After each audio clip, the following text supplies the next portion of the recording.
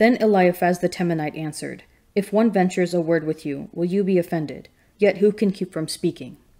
Behold, you have instructed many, and you have strengthened the weak hands. Your words have upheld him who was stumbling, and you have made firm the feeble knees. But now it has come to you, and you are impatient. It touches you, and you are dismayed. Is not your fear of God your confidence, and the integrity of your ways your hope? Think now, who that was innocent ever perished, or where were the upright cut off? As I have seen, those who plow iniquity and sow trouble reap the same.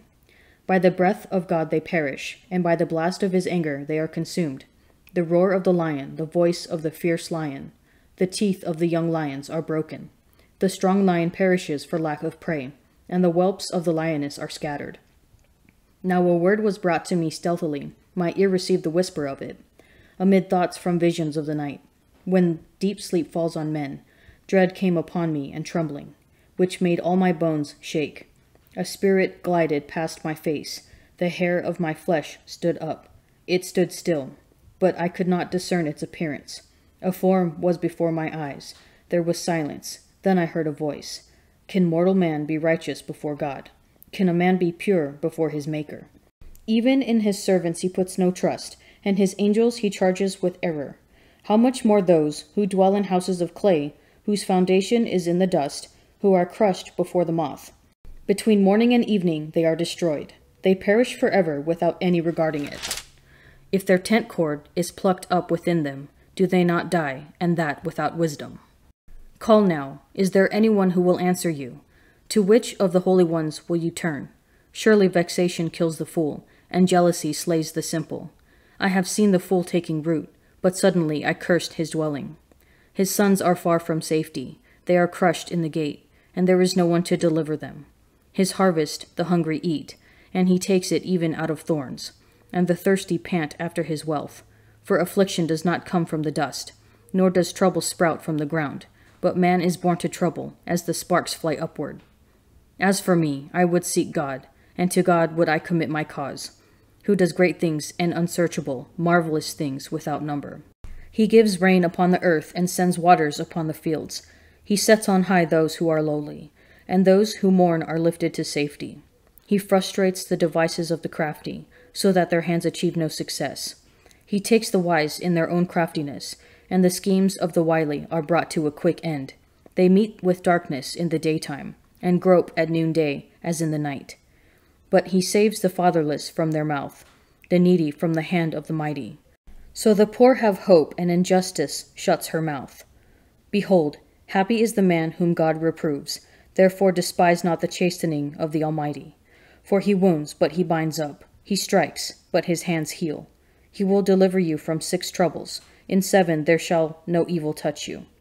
In famine he will redeem you from death, and in war from the power of the sword. You shall be hidden from the scourge of the tongue, and shall not fear destruction when it comes. At destruction and famine you shall laugh, and shall not fear the beasts of the earth. For you shall be in league with the stones of the field, and the beasts of the field shall be at peace with you. You shall know that your tent is safe, and you shall inspect your fold and miss nothing. You shall know also that your descendants shall be many, and your offspring as the grass of the earth.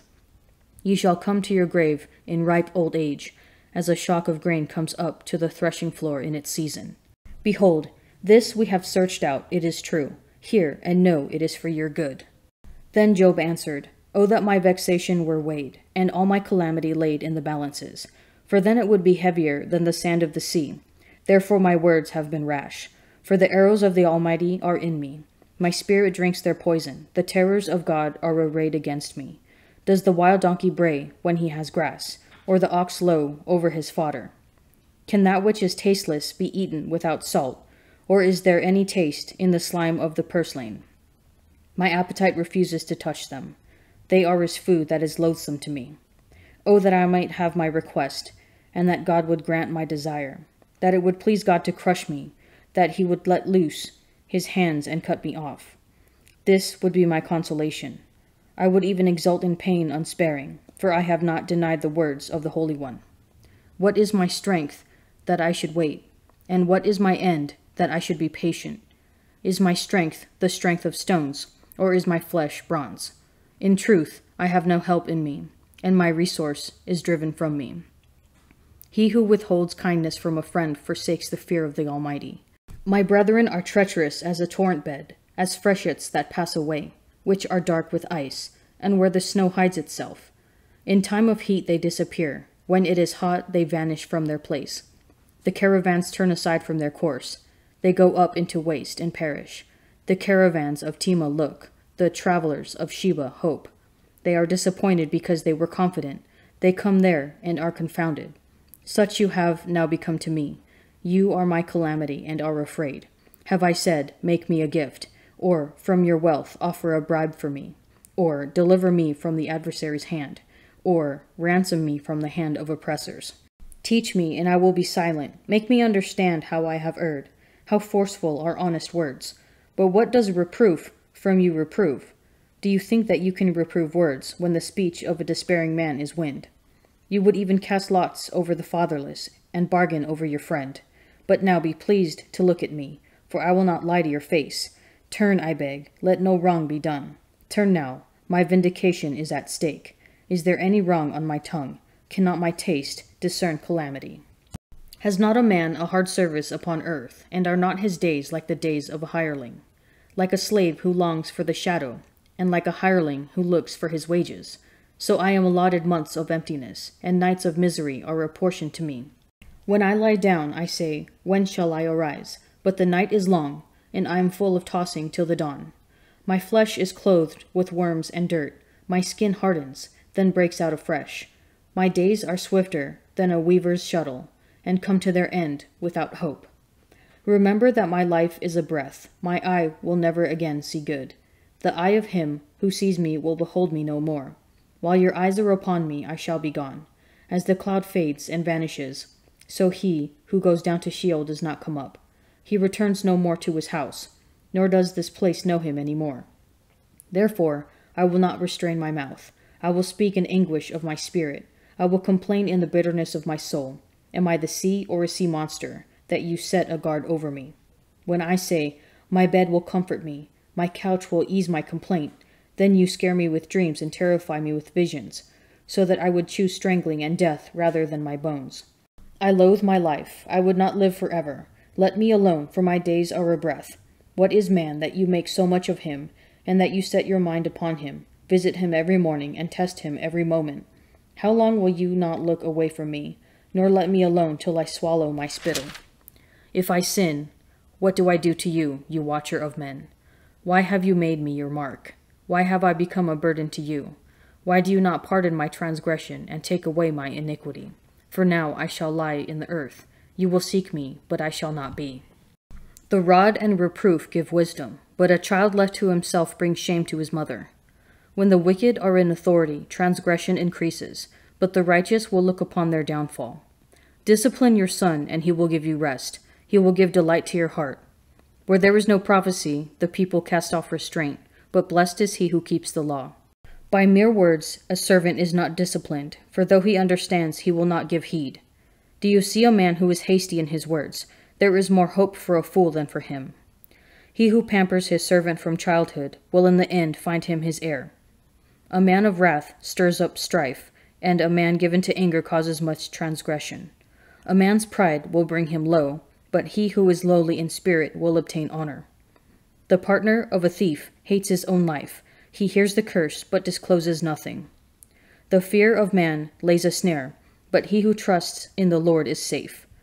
Many seek the favor of a ruler, but from the Lord a man gets justice. An unjust man is an abomination to the righteous, but he whose way is straight is an abomination to the wicked. I myself am satisfied about you, my brethren, that you yourselves are full of goodness, filled with all knowledge, and able to instruct one another. But on some points I have written to you very boldly by way of reminder, because of the grace given me by God, to be a minister of Christ Jesus to the Gentiles, in the priestly service of the gospel of God, so that the offering of the Gentiles may be acceptable, sanctified by the Holy Spirit. In Christ Jesus, then, I have reason to be proud of my work for God. For I will not venture to speak of anything except what Christ has wrought through me to win obedience from the Gentiles by word and deed, by the power of signs and wonders, by the power of the Holy Spirit, so that from Jerusalem and as far round as Illyricum I have fully preached the gospel of Christ, thus making it my ambition to preach the gospel, not where Christ has already been named, lest I build on another man's foundation, but as it is written, they shall see who have never been told of him, and they shall understand who have never heard of him. This is the reason why I have so often been hindered from coming to you. But now, since I no longer have any room for work in these regions, and since I have longed for many years to come to you, I hope to see you in passing as I go to Spain, and to be sped on my journey there by you, once I have enjoyed your company for a little.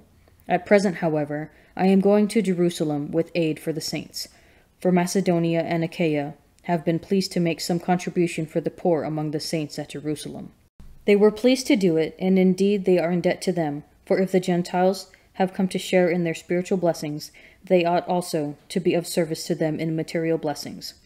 When therefore I have completed this, and have delivered to them what has been raised, I shall go on by way of you to Spain. And I know that when I come to you, I shall come in the fullness of the blessings of Christ. I appeal to you, brethren, by our Lord Jesus Christ, and by the love of the Spirit, to strive together with me in your prayers to God on my behalf, that I may be delivered from the unbelievers in Judea, and that my service for Jerusalem may be acceptable to the saints, so that by God's will I may come to you with joy and be refreshed in your company. The God of peace be with you all. Amen. St. Paul is pleased with the Christian community in Rome. They possess goodness and knowledge, and they instruct one another. But Paul also reminds his audience that he has written to them very boldly by way of reminder. We must not grow complacent in our faith. We should be ready to accept instruction and even reproof from our brethren. Similarly, it is one of the responsibilities of church leaders to encourage us, guide us, and correct our failings, and we should not resist this correction. Even our life's trials, when borne with faith and reliance on God, are opportunities to grow in holiness. For God, who does not will our suffering but allows it, seeks always to conform us more perfectly to himself, even though at times this may be painful and unpleasant. Today's readings from both Job and Proverbs show us that our response to trials and strife can strengthen us. Humility and trust in God is the proper response. Do you resent your daily sufferings, or do you accept them as opportunities to grow in holiness?